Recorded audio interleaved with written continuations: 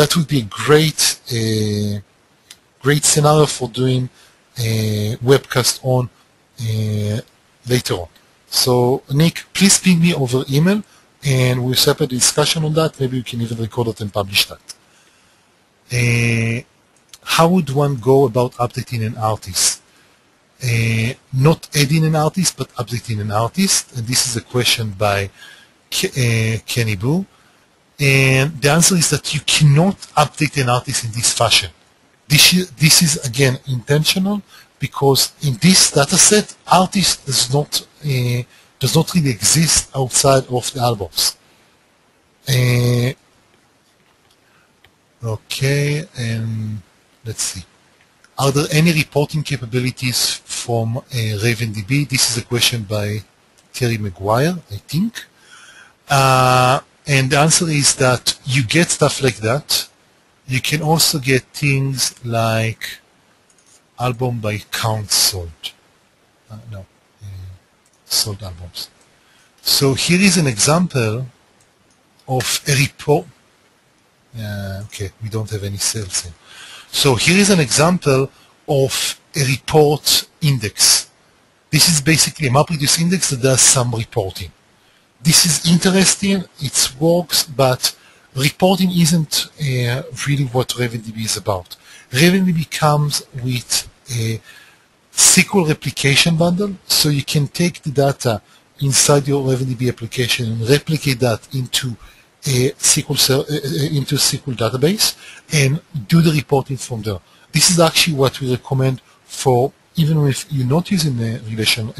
If you're not using RavenDB, if you're using a relational database, you usually want to have your transactional store and your reporting store. And we can do reports. It just the main problem with doing reporting inside RavenDB is that it's not very flexible in runtime querying. If you use a relational database, it can let you slice and dice the queries very efficiently. Well, it lets you slice and dice the queries. Efficiently or not, this is another matter. But the most important part is that if you want your user to have the ability to slice and dice the data, you want to give them a tool that is meant to do that, such as an OLAP database or a dedicated reporting database. RavenDB will give you results very quickly and very efficiently, but it gives you the result in the format that you have defined it in the index. This is actually what happens in most situations. You don't just let users just run any random queries that you want against production databases, but I want to make sure that reporting capability exists, but they don't match to what you can do in a relational database from that perspective. Okay. I'm just ignoring. Yes, so Tado asks, so the use of MapReduce for RavenDB is a nice way of creating a view of just artists from inner data from the object. Yes. Indexes also allow you to project only some information from the document, or even allow you to page through the object entities or through object values independently. For example, if we have a collection inside the document and we wanted to get only the first 5 items from it, stuff like that. So is there a good MVC or free sample application that uses the RavenDB sample data? The answer is that this is a question by Hanan Bronstein, and the answer is that yes, there is a sample application. Unfortunately, there is one problem with that. We haven't updated recently.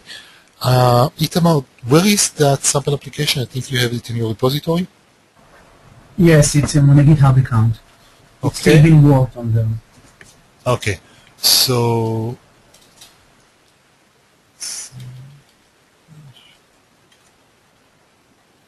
okay, so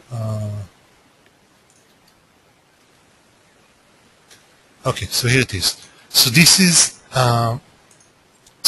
the sample application that uses the sample data. That said, I wouldn't recommend you to look at that application as the sample application.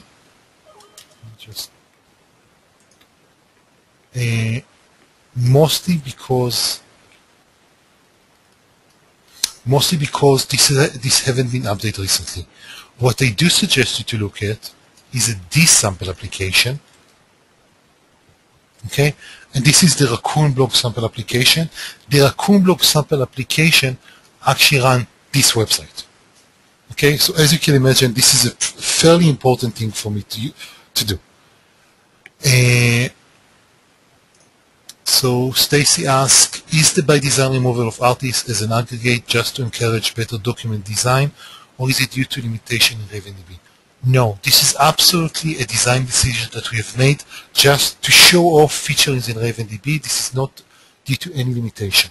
RavenDB actually have a lot of abilities to handle references. It doesn't do foreign keys, but it have a lot of ability to handle references. But that was just a design decision to show off some specific features. And with that, I think I'm going back to my scheduled presentation. Anyway, so all of the discussion about MapReduce, and we haven't actually told you what multi-map reduce is. So let me do something about that. So what we have here is an empty project, and we're going to start using that project with RavenDB. We're just installing that, we're installing RavenDB through NuGet. And I intentionally do this live code in front of you just to show you how easy it is to use RavenDB.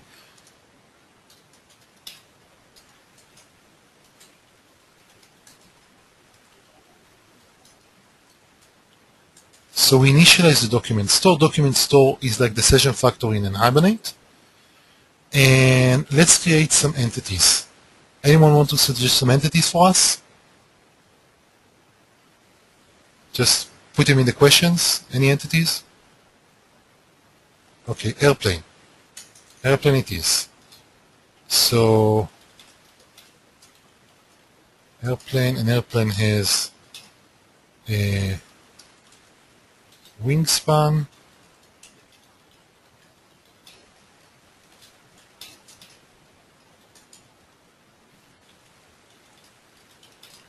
safety record. Okay, good enough. And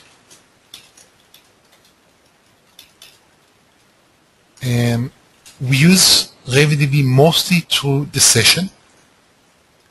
And let's just new airplane.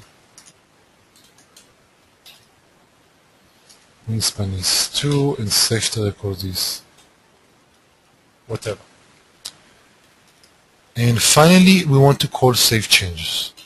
Interest note about save changes. Save changes is transactional.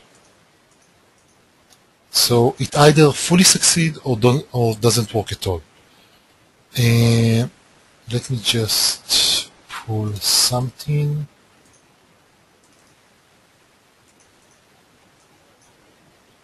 I just want to have this nlog config, which allows us to actually see what RavenDB is doing. So now we are executing this, and you can see that I've actually, let me just reset the database so we work on fresh data.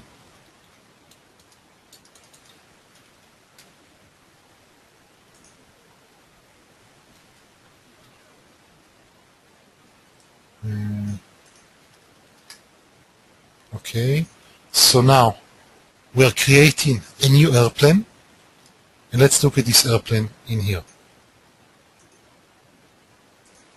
Yes, I reset it, so I have to restart. And you can see that I have this new airplane here. What is the command to restart the database? So if you're using a RavenDB from the command line, you can just issue reset and it will restart itself. Because I'm running in in-memory mode, what you will see is that when I'm restarting, there are no documents in the database.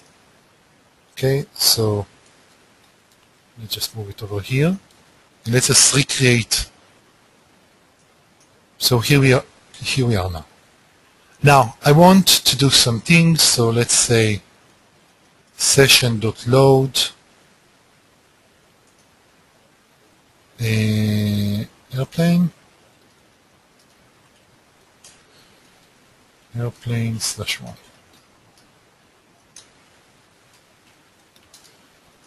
safety record now is, let's see what's going to happen now. You can see that two things have happened. Let me just, so you can see the code and the result at the same time. So what you can see now is that the first thing that we have done is load the airplane 1 from the server, and then we put it back. Something that is very important to understand is that we have not loaded, we have not told the session that it needs to save the airplane back. Nevertheless, if we are going to go here,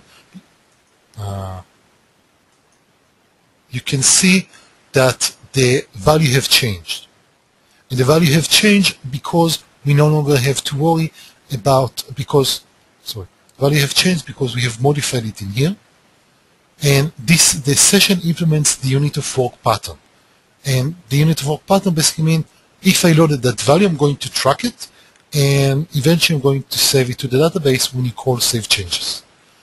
Thomas is asked, how do you dispose the session without using? And basically, session has a dispose call on it, you call it, and it's get disposed. What does the log on, so Jonathan Curtis asks, what does the log nlog config looks like? And this is the nlog config. Everything in here will be available as part of the webinar notes. You don't have to worry about that.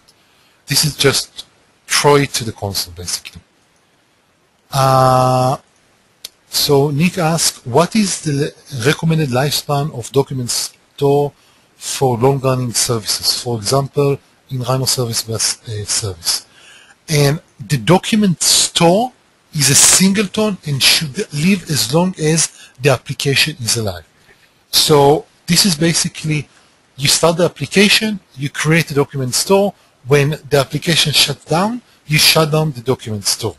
A session is per request in web service, in web scenarios. In service bus scenario, it's per message or per message batch. Sim is asking, is it possible to set the ID on the client side or get it when the object is saved? And the answer is yes. You can either explicitly set the value in here, the string ID in here, or you can, so let's create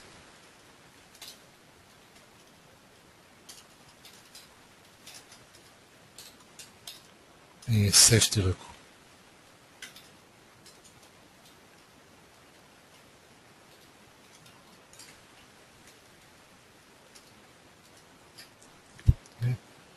So notice what we have done here. We are saving a new item, and immediately after we call store, even before we have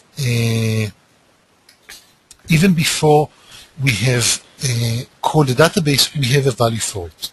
You might have noticed that the new value is 1025, and this is because by default RavenDB implements the high-low protocol. This is out of scope for this, but it's important to just figure out how this works. Yes, you could make it use a GUID, but just telling this is a GUID. It still uses this convention of airplane slash and then the GUID. I strongly discourage you from using GUIDs because frankly they're absolutely unreadable. I mean, seriously, has anyone ever seen this GUID before? You cannot, and it's really, really annoying. And okay, so let's see. Is there a way to, so Anas is asking, is there a way to circumvent loading of a document or entity before updating it and just issue an update directly? And yes, but not through the session API. So if you look, the session API is just 6 methods: delete, load, query, save changes, store, and advance. And advance actually allows you to do some other stuff, but it also allows you to go to the database command. And the database command allows you to do things like explicitly update whatever you want, or even issue an update of, let's just, you know what, let's just do something fun. Airplane/1,